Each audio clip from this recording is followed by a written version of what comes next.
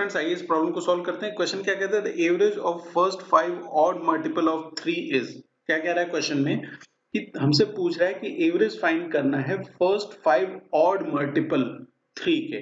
तो odd multiple निकालने हैं तो फर्स्ट 5 ऑड नंबर्स क्या हो सकते हैं, वो होंगे 1, 3, 5, 7 और 9। ठीक है, अब हमें क्या बताना है, 3 का मल्टीपल, इट मींस अगर इसे 3 से मल्टीप्लाई कर दें तो ये 3 के मल्टीपल में चेंज हो जाए। ठीक है, कोई दिक्कत नहीं है इसमें। अच्छा, हमें कह रहा है एवरेज फाइंड आउट करो इसका।